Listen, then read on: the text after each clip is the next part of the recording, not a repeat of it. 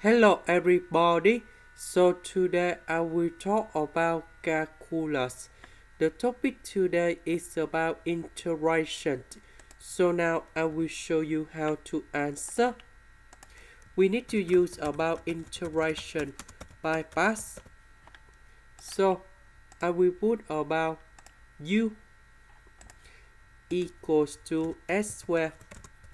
Later that we do first derivative for the both sides. We have the u equals to 2s ds.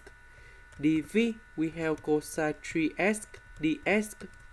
The integration of cosine 3x we have v equals to 1 over 3 sine 3x. Next we have u multiplied by v, so we have s squared over 3 sine 3x minus the u multiplied by v, so we have number 2 over number 3, and we have the integration s sine 3x ds. So we use the same technique, integration by parts, for this one. But now this one that should be about s. The integration of this one you got about ds. This one should be about sine 3x. The integration of this one we have negative 1 over 3 cosine 3x.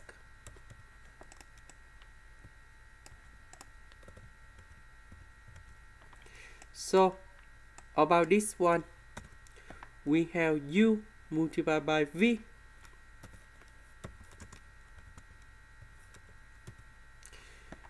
Next we have the u multiplied by v, but we have the negative and we have another negative in here, so you got about positive 1 over 3, and we have the integration cosine 3x ds.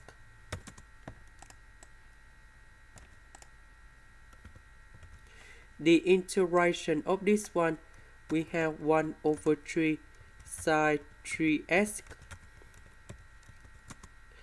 and we put about c in here.